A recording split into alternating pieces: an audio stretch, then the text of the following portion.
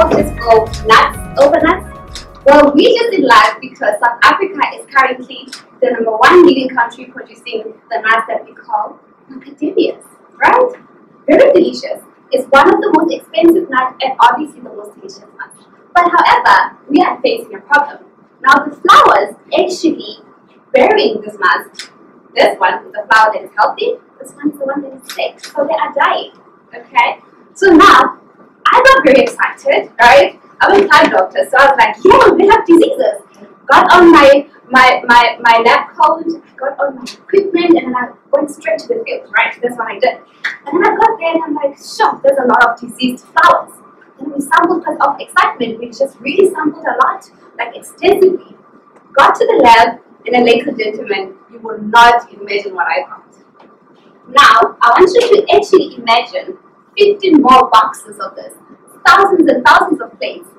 And I sat there very frustrated. I was like, whew, this is a lot.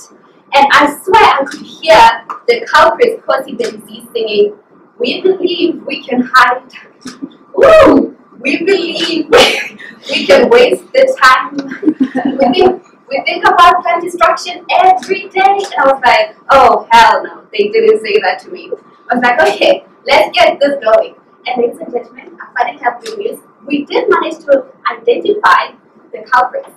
And that was botrytis, Neophysalathiopsis, and Talosporium.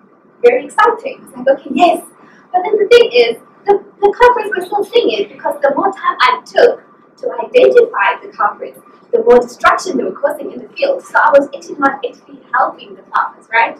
I was like, okay, now we need to find a solution as to how we can actually identify this faster so that we save more time and we save money.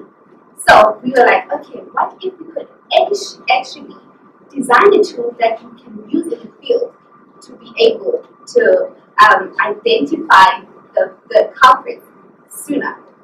And that, ladies and gentlemen, is how we save the plants, and that's how we keep plants healthy.